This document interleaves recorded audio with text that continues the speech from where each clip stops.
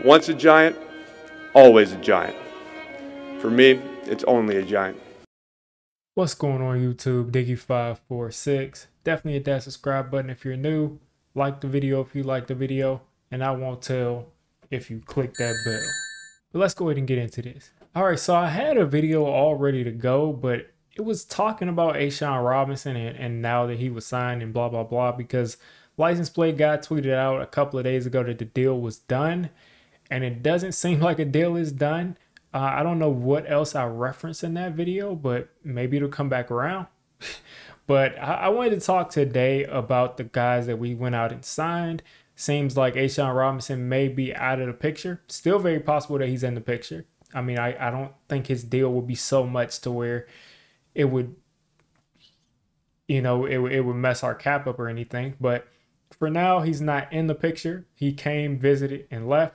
So we did go out and sign Jamison Crowder and Amani Oruwariye. I think that's how you would pronounce his name, Oruwariye. So we went out and signed those two. And then we also signed Tommy Sweeney, a tight end that was with the Bills for a little while. So 3 signings that are, I would say, 2 solid players. And Tommy Sweeney is a guy who I think, if I'm correct, I'm pretty sure he's mostly a blocker. I think he's only got like 2 or 3 catches in 3 seasons, so he's mostly a blocker. But Jamison Crowder is the most known name on this list, and just with his stats right in front of me, he's got 100 regular season games that he's played in. 51 of those were starts. He's got 4,667 yards. He's got 415 receptions, and he's got 28 touchdowns. So he's been very productive, especially with Washington. A couple of years he spent with them, he was a constant headache. Every time we played against him, he was always open. He's always in that soft spot of his own. He then went on to the Jets, where I think he got paid a little bit, not a huge deal, but he got paid a little bit. And he's just a guy that just gets open, a guy that's been a reliable target, almost like a Sterling Shepard, except I think Shep's height was higher than his height.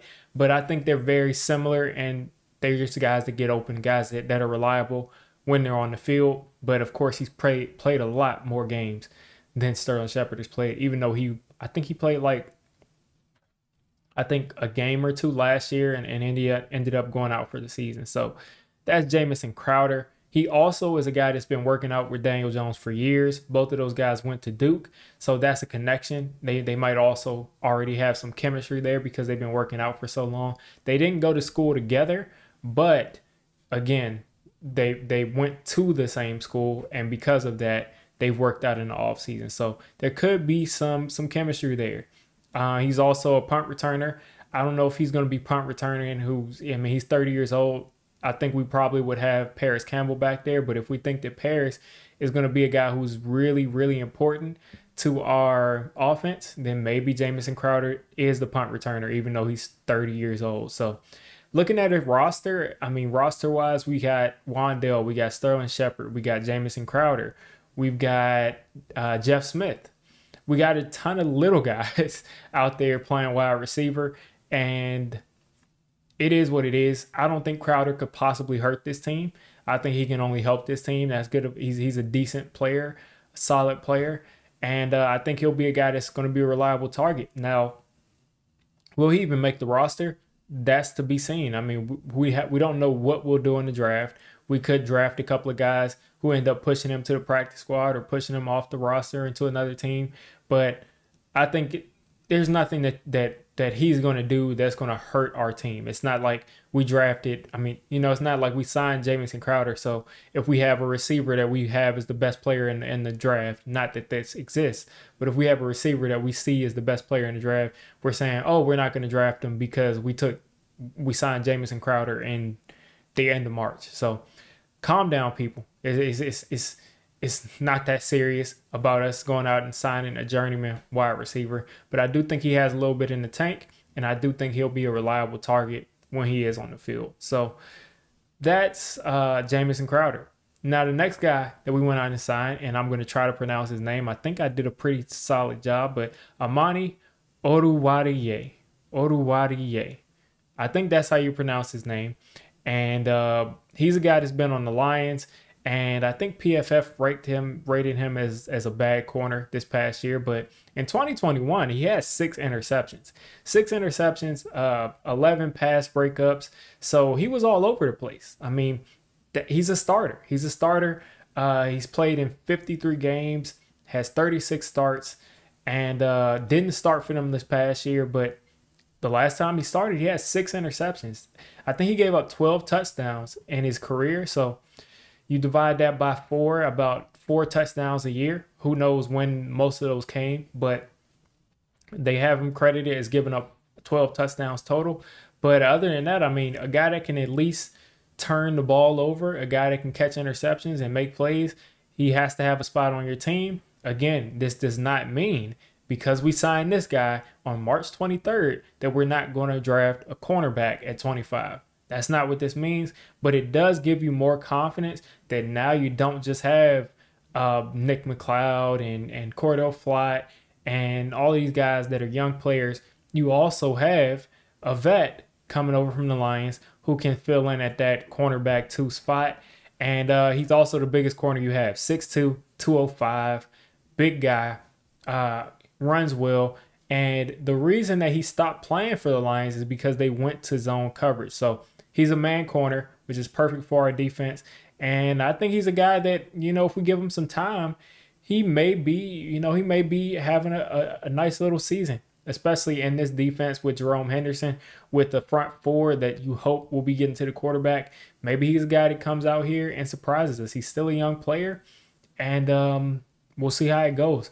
Again, it's very possible that the Giants draft a player in the first 2 rounds that they expect to start at cornerback 2, but you can never have enough corners, especially outside, inside. It doesn't matter. You can never have enough corners. So that's what I saw as another decent signing. And then Tommy Sweeney is a guy that they're familiar with. It is what it is. He's a blocking tight end. We have Darren Waller, who's not much of a blocker. He's going to be lining up at wide receiver a bunch. He's going to be lining up in the slot a bunch. And then you have Darren. We have Daniel Bellinger, who is also a guy that can block, but he's also a guy that can catch a little bit. So while you have Darren Waller, who has shown that he has been injury prone in the past, I'm going to knock on wood.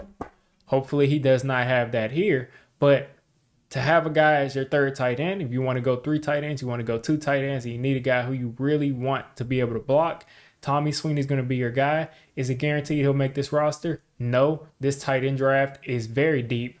But if he does make the roster, he's going to be blocking, and I think we needed that to be filled.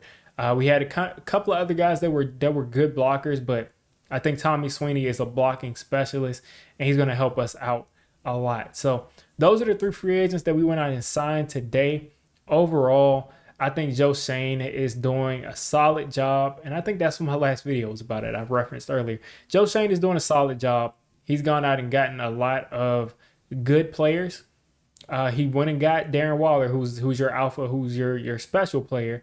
But he's gone out and gotten a lot of good players to the point to where, at the very least, this team has more depth, especially at wide receiver, which has been known for everybody, 4 or 5 guys to get hurt at a time. So good that we have that depth there. Of course, we're not going to keep 9 wide receivers or however many we have, but you got to fill the team. You got to put 90 on the roster opening season after the draft and everything. You're going to have 90 guys out there. Let better players compete for the back end of those, into those roster deals. Let better players compete there.